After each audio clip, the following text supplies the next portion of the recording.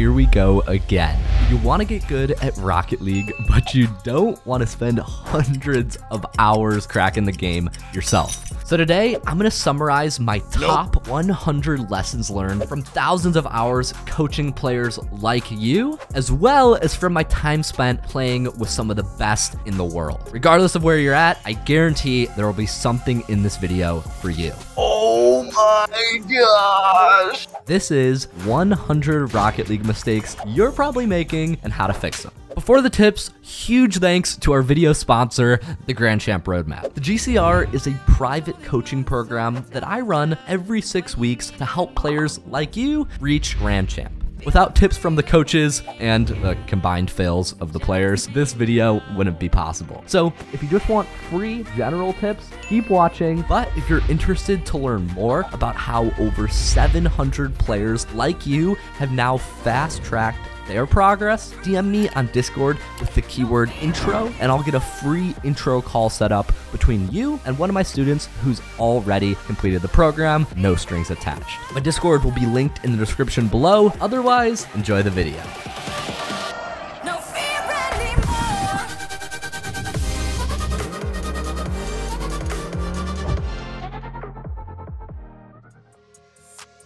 Okay, I'm gonna split the 100 mistakes into 3 sections with timestamps below so you can jump around. Before you go though, first is settings, second is mechanics, and third is game sense. Plus, I'll wrap up with 2 bonus sections at the end, so stick around for those. Last thing to know, I'm gonna spend a lot of time with more advanced stuff towards the end. So if you're experienced and wanna skip anything, fine, skip the settings, but don't skip mechanics, and especially don't skip game sense at the end, because that stuff will take you all the way up to SSL in terms of difficulty. Let's do it.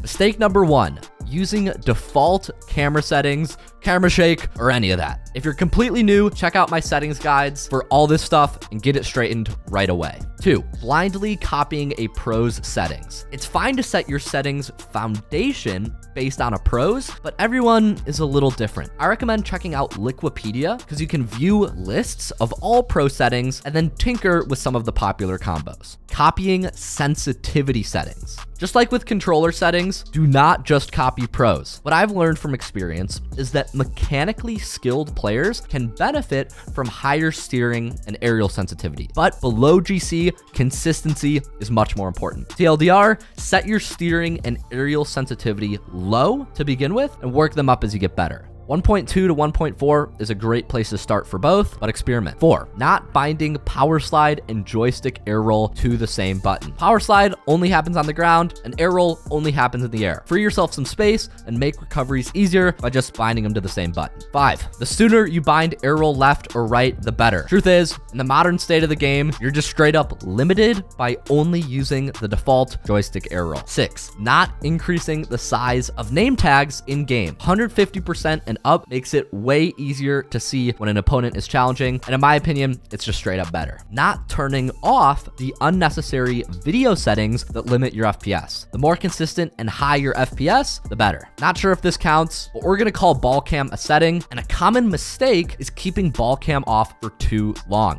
especially when going for boost. This happens in 2 main ways. Case number 1 is when people turn off ball cam and preemptively decide where they're gonna go. It's totally fine to head back sometimes, but keep your eyes on the play because if something happens, you don't wanna miss it. Second case where people mess up ball cam usage is keeping ball cam on too long when picking up pads. Instead, line yourself up first, get in line with the boost, then toggle ball cam back on and just keep driving straight until you get it. I promise the boost won't move.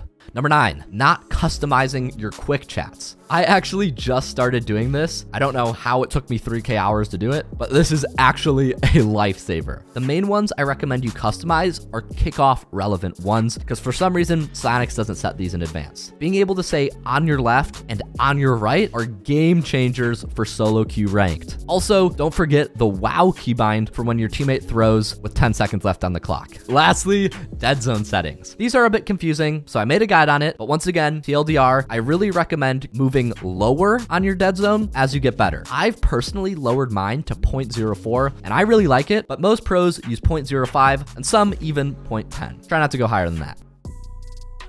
All right, let's shift gears and talk mechanics. When it comes to mechanics, there are really two camps in Rocket League, and both of them are wrong. On the one hand, you've got your freestylers. These are the people who want to learn high-level mechanics before understanding the basics. Although it's true, I don't want to be that guy in your voice comms who's always saying, you actually don't need mechanics to get better. I got to C1 just by being good at dribbling. Let's be real, at this point, everybody knows that high-level Rocket League has mechs, and besides, that guy is boring. Instead, I'm gonna give you some things to practice that look sick, but are actually useful too. Number 1, shooting and air roll shots. Super relevant in every rank. Number 2, air roll plus power slide recoveries. Super slept on. 3, shadow defense and backwards saves. You can't avoid this if you wanna get good. 4, fast aerials. So many people do these wrong. I'm gonna talk about it later in the video. And 5, wall play. These are all super useful stuff that is relevant, but actually looks cool too.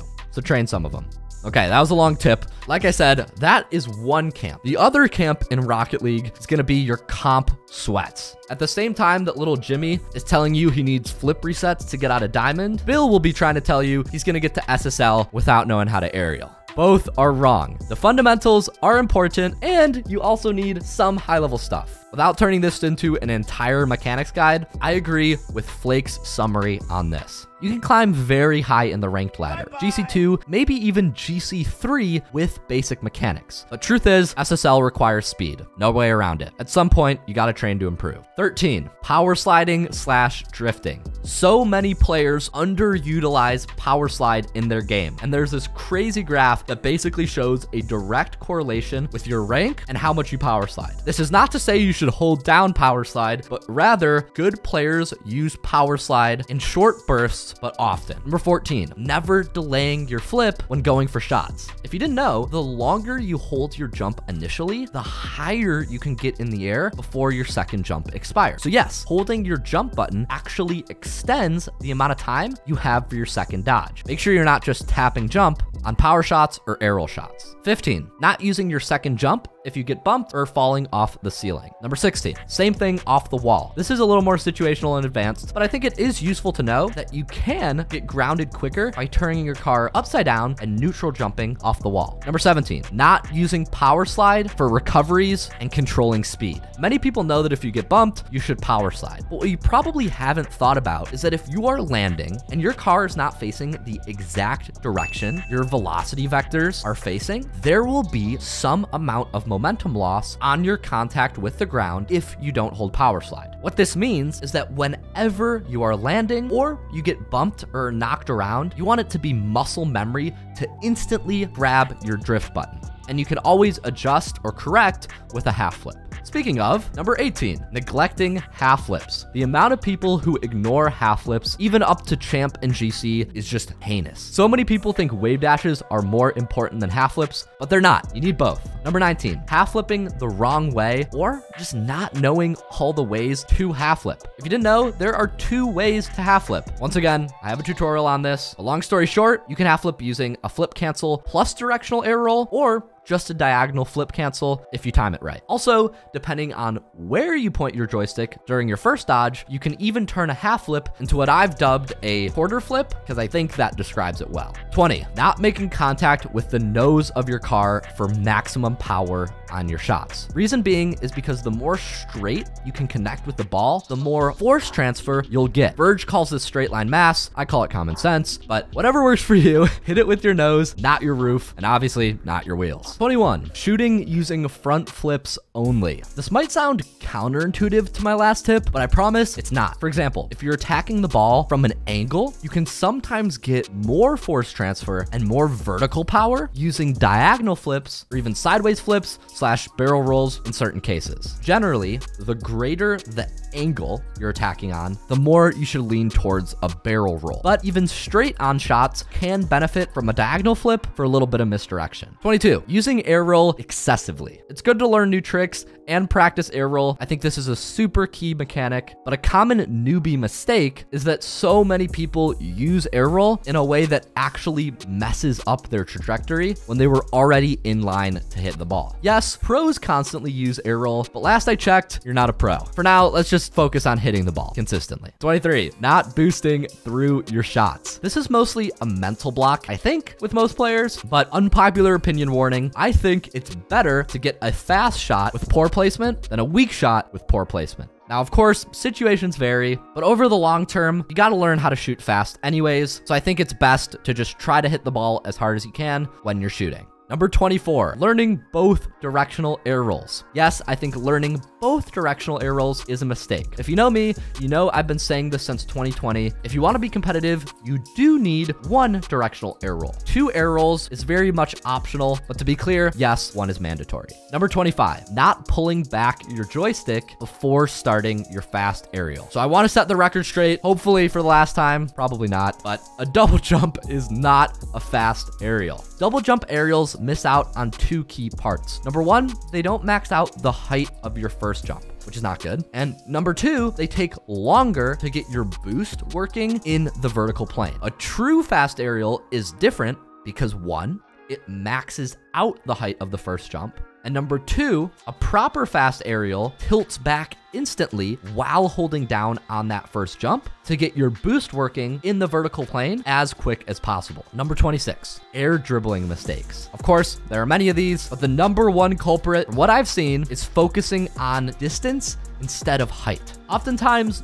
new air dribblers get so locked in on just scoring an air dribble, they don't realize it probably never would have gone in with proper defense. So yes, I think it's more useful to practice air dribbling the ball into the ceiling than into the goal, as a training exercise, of course. And you'll actually learn way faster that way than trying to just push the ball into the net off the wall. That's not really an air dribble. Number 27, smushing your double taps. This one's pretty simple. It just comes down to not creating space between you and the ball on double taps. The more space you can create, the wider room for error, and the easier it is to actually get the ball on net. 28, using fancy mechanics too soon in game. I think Waiton had a really great take on this that is especially relevant in 1v1. I might be butchering it, but this is kind of what he said. You want to think of your mechanics in 2 categories based on what they do. On the one hand, you have your sort of opener moves that don't really commit you and are generally safer, and then you have your finishing moves. These are the fancy ones that are generally cooler, but are a bit risky. Once you understand that, the idea is you want to make sure you're using your finishing moves only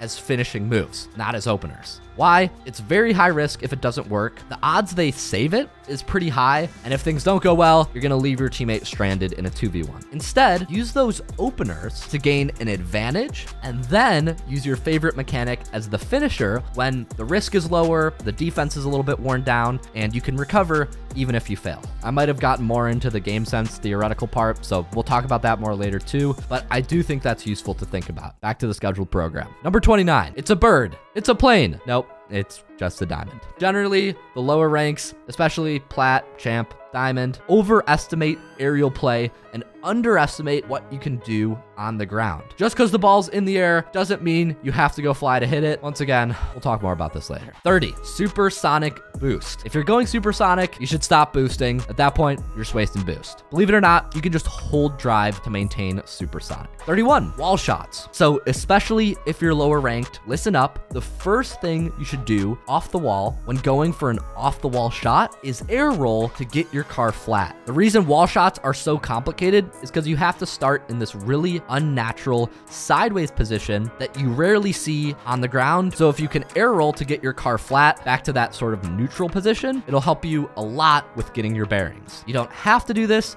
I just think it's useful. Kickoffs. Wave dashing on kickoffs. There's no reason to do this unless you can't diagonal flip. Even so, flip on your kickoffs. Kickoff mistake number 2, front flipping into the 50-50. This isn't a mistake. It's just not optimal per se. Better is to diagonal flip or barrel roll on that 50-50 to actually control the ball, push it, and follow towards the side you want. Number 34, I got hiccups. Oh, this is a marathon, man. We're gonna take intermission.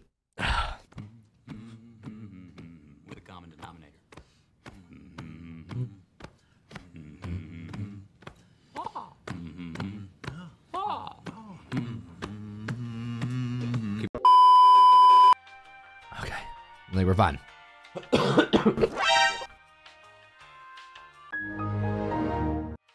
I just hiccuped. I just got him back. Been an hour since I recorded, and I just coughed and got the hiccups.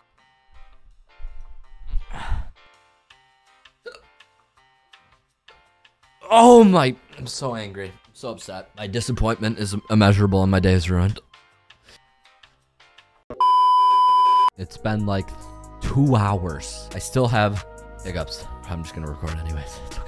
All right, let's do it. Number 34, using all your boost. This is a pretty obvious kickoff mistake, but you don't need all the boost to get to the kickoff. Just save a little bit if possible. Number 35, diagonal flipping or speed flipping the wrong way on kickoffs. I'll go over the easiest ways and how I do it from every kickoff spawn, but just so you know, these are not the only ways. On corner spawns, I recommend turning upfield, then speed flipping infield for your kickoffs. On the slightly off-center spawns in the back, turn infield, then speed flip upfield. And on dead center spawns, you can turn either way and just speed flip in the opposite direction forwards to stay in line with the ball. Finally, I'm not sure if boost counts as a mechanic, but there are a lot of mistakes here, so I'm just gonna list out a couple. Not picking up small pads, burning boost for no reason, especially the top half of your tank, boosting, then hitting the brakes. This is just silly. Don't boost if you're gonna hit the brakes in a second. And honestly, I could go on and on with mistakes. With boost, it's not really a matter of if you're misusing it, it's how much you're misusing it. So watch your replays for this stuff. All right, wrapping up mechanics and now moving on to game sense.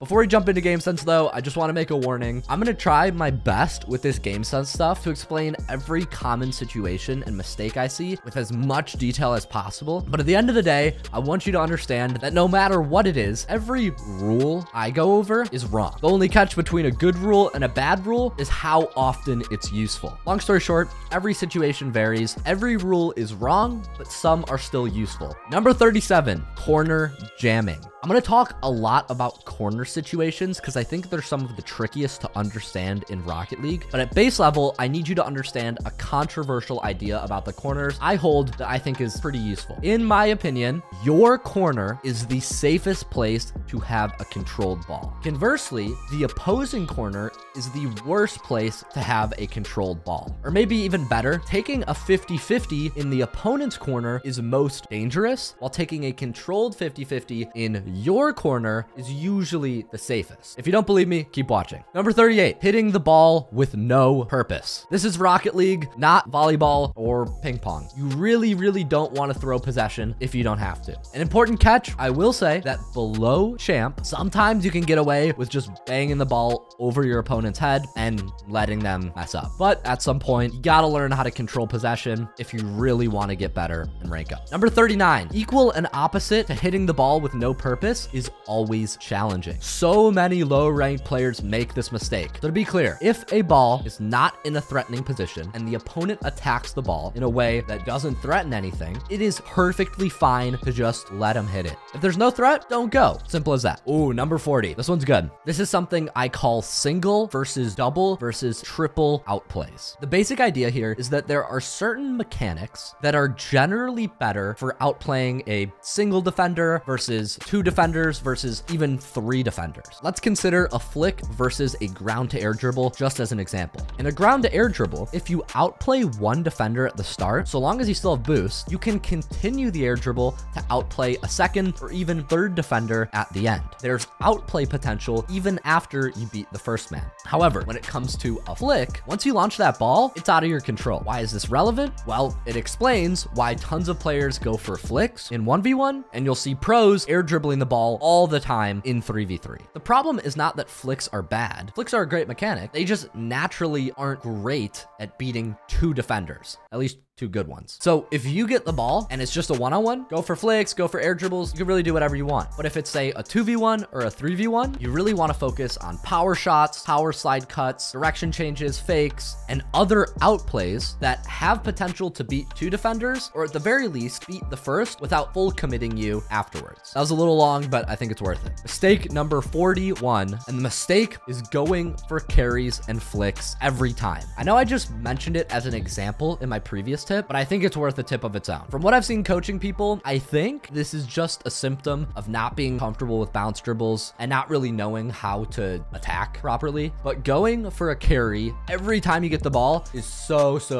bad. Not only is it hard to outplay two defenders with a carry and a flick, but carries are also really tricky in that they take time to set up. You have to control the ball the entire time using boost. And if an opponent is already pushed up when you try to start the carry, they're just going to early challenge and dunk you every time. Moral of the story, if you want to outplay monkeys, you have to create angles and stay behind the ball, not under it, and punish the idiot when he early challenges you. Tip number 42, making your first touch in a straight line down the center of the field. Here's why. The goal of Rocket League is not to get the ball towards your opponent's net. It's to get the ball in their net. And this confuses a lot of people. What matters more than getting it close to the opponent's net is actually outplaying the defenders that are guarding it. You might be like, oh, no shit, Sherlock. But then why are you hitting the ball in a straight line right at them every time you get it? If you can, you want to make your first touch on an angle away from the opponents, ideally across the field if you have space. This does three things. One,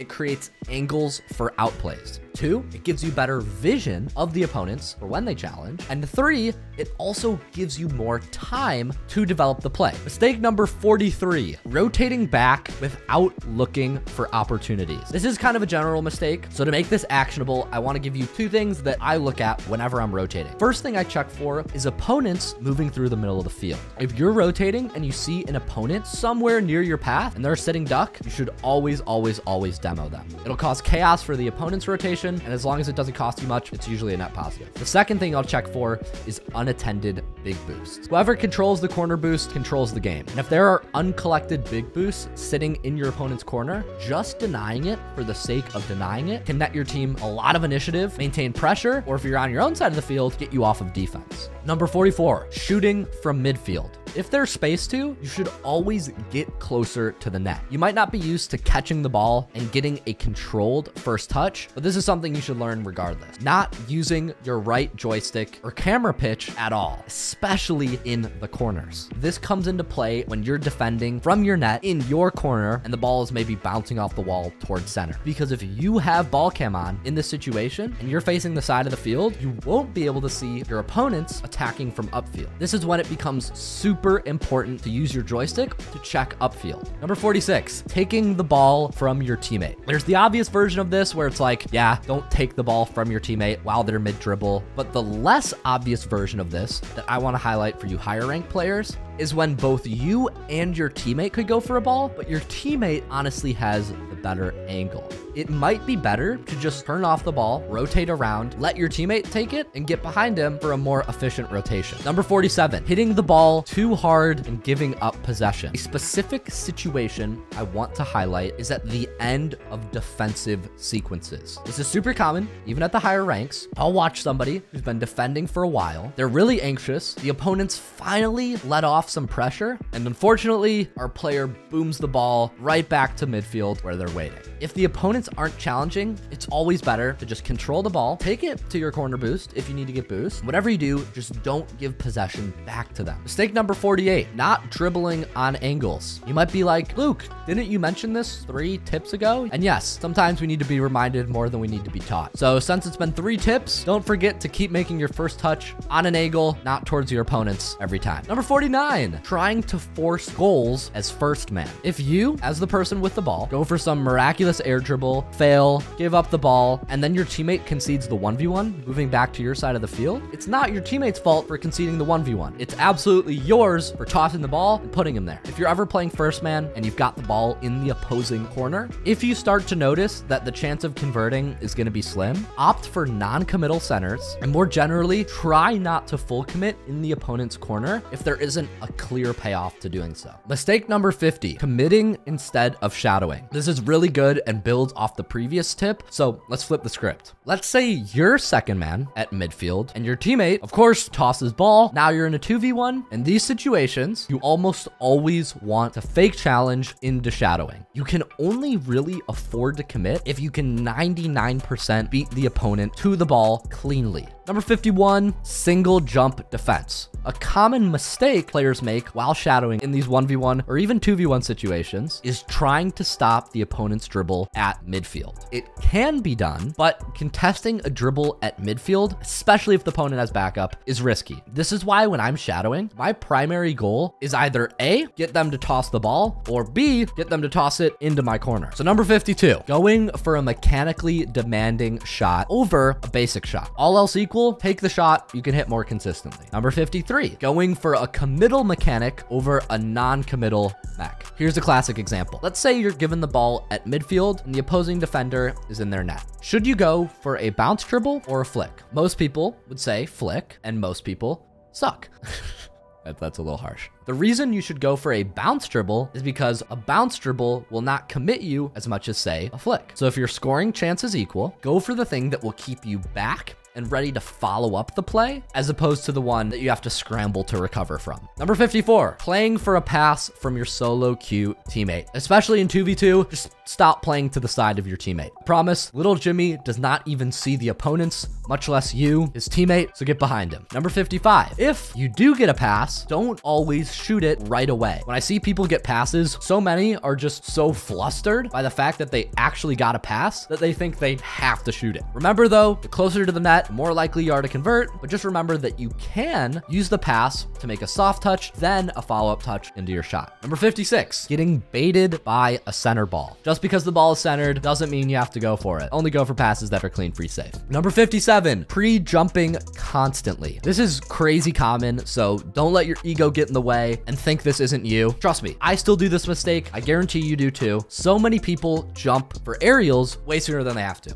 This is a problem because look, even if you're gonna commit for a ball, staying grounded is better because you move quicker on the ground, you don't have to commit, and you're more boost efficient. So even if you are gonna take the shot, chill out. You don't need to jump at midfield to get to it. Number 58, rushing and not lining up your shots before you jump. Generally, you have way more time than you think you do. So don't rush your shot and commit to a bad line when you don't have to. Number 59, hesitating and getting caught midfield or just out of position. If you're debating a challenge as the last man in 2s or 3s, here's my rule. If it's right in front of your net, challenge it. If it's midfield and you're debating whether or not to go for it, don't. You only want to challenge if a shot is truly threatening. Once again, I only recommend challenging as last man when it's a 100% I'm gonna beat them type of situation. If those things aren't true, fake challenge and shadow. Number 60, flipping into every ball. Generally, you gotta think, if I do win this challenge, do I wanna send the ball flying upfield, or would I rather it be more of a dead 50-50 that I can follow up afterward? Obviously, use a flip to correct your 50-50 if you're just completely not in line to hit the ball. But more often than you may think, it may be better to play for a weak 50 that gives you possession afterwards than one that will send the ball flying upfield, maybe to their second man. Also, you'll become grounded quicker without using the flip, but just food for thought. 61, going for slow versus fast passes. Generally, I believe that at the lower ranks, it's better to go for a slow lob pass, maybe way up in the air off the top of their backboard, than a bullet pass right at your teammate. Why? One, little Jimmy's more likely to connect with it if it's slower. And number two, if your pass is a lob in the air, you can get back in case your teammate misses it versus a bullet pass where your teammate might whiff and you don't even have time to get back. Number 62, slamming the ball right off the sidewall. Sometimes this is okay, but most of the time, if you are gonna do a self pass off the sidewall, you want it to be slightly angled upfield. This is because it's harder for an opponent to read when your hit is slightly angled forward, and because a hit directly off the wall doesn't give you much time to react or a very good angle to hit it. Self passes are fine, but try to make them upfield. Number 63, pushing up too far as second man. A good rule of thumb is wherever you think you need to be, you probably want to be 5 to 10 car lengths behind that. Genuinely, just stay at midfield as second man. You're only playing for clean, free, safe centers anyway, so being upfield is usually just an easy way to get the ball knocked over your head. Also, if you're low ranked, it's just easier to get a ball that's in front of you, so just keep most of the field in front of you. Mistake number 64, taking the center and back boost pads as the person following up the kickoff. Please leave the side boost for your teammate. And exceptions do occur, but really don't take both boost pads. Number 65, 75, staying on the ball after you just 50-50'd it during a kickoff. After a kickoff, the person cheating is the one coming from behind. They have more boost, they have a better angle, they probably have momentum, so generally let them take it. Number 66, let's say you go for a kickoff and you unintentionally lose it to one of your corners and your teammate's not there. If this inadvertently happens, just make sure you rotate back and pick up small pads. Don't be the guy taking boost upfield while your teammate defends one-on-ones. You want to be covering your teammate's back whenever a 50-50 happens. Number 67, don't get attached to any one play, any one attack, any one pass, anything. I've seen so many players who are clearly beat to a ball and they know it too, still jump up for some sort of like Hail Mary dunk. Moral of the story, if you're beat, don't go for the Hail Mary dunks, especially in their corner. Just don't do it. Number 68, aerialing from the ground when the ball's near the wall. If the ball's near the wall, use the wall to climb without using boost because it'll save you boost and you'll go faster. Number 69, flipping around the field. My mindset on this really shifted when I was doing a coaching session with Rapid and he literally pulled up a first killer replay and we watched for like 30 seconds while first killer was driving around the field, literally never flipping. Flipping actually commits you. It locks your car up during that whole animation. And in a fast-paced game with a lot of collisions, it's really bad to be stuck flipping when the ball changes direction. Focus on just flipping to cover long distances. Otherwise, save it. You're going to be better served if you're just always ready when random stuff happens. Number 70, saving the ball to your corner every time. This can actually be a mistake if it means that the ball bounces off the corner and goes back to your opponent at midfield. You want to save the ball away from the center of your net, usually, right? You don't want to pass it, but it's also important to save it to your corner soft. That way the opponents don't immediately get the ball back, or even if they do, they don't have much space with it. 71, stop playing perma goalie, especially when the opponent has space and you need to shadow. This happens a lot at the lower ranks, and actually one of the common mistakes on top of mistakes is rotating back post instead of shadowing. Rotating back post is not just a substitute for shadowing. Most times, a one-on-one needs to be met with a shadow. Otherwise, you're making it too easy for the opponent to get away with mistakes as they dribble the ball across the field, and you make it too hard for you to save the ball because you're attacking opposite the way the ball's moving, which just shortens your working reaction time. Number 72, rotating through the middle of the net and calling it back post. At the low ranks, I don't know why. I think it's because the straight boost path, like in the middle of the field, is, well, straight. But for whatever reason, low rank players love to rotate through the middle of the net. Get used to rotating back post. It's more boost efficient, and really, you gotta keep the net and the backboard in front of your car. Number 73, stop relying on the middle boost pads. There are two long hooks, as I call them, that run up and down the field that actually provide more boost and provide more natural rotations if you have time. Learn them and try to use them. Number 74, sticking to only rotate back post as a be-all, end-all rotation strategy. Once again, there are times you need to shadow, and even more rare are the times you should go front post instead of back post. Once again, these are not common, but I do want to mention that they do exist. So back post and shadow are your rules, front post is the exception. A useful tip here is don't shadow when you have no boost. Like if you have to, sometimes you'll just have to go back to your corner and get boost, then drive back up and try to close the gap with shadowing. I feel like that goes without saying, but I'm gonna say it anyways. Number 75, not using the rainbow pads in front of your net. This rainbow pad or short hook boost lane is absolutely critical to surviving long defensive sequences, especially when you're getting boost starved. Do not hit me with the I need boost quick chat if all these boosts are left uncollected. 76, being scared / avoiding your backboard. On defense, I noticed that a lot of people will try to fly up and hit a ball before it hits their backboard. This can be useful if the read is super bad, but it's also important to remember that you can use a backboard bounce too. This actually happens more than you think, and you're probably not using your backboard for your own bounces enough. Number 77, neglecting the backboard on saves. Especially when countering a high-level aerial play, having one on the backboard and one in net is absolutely essential. I mean, it's tough. One of them just needs to double jump or something, dude. Spit on my mom.